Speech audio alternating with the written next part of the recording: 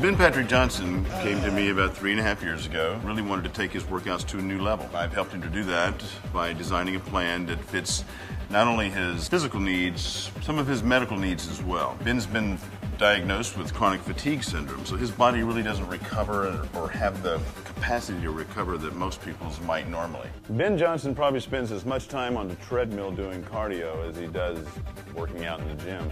Actually, maybe a little bit more. He does approximately 45 minutes to an hour of cardio every single day, and of course that's how we're able to keep him, in conjunction with his diet plan, that's how we're able to keep him as lean as he is.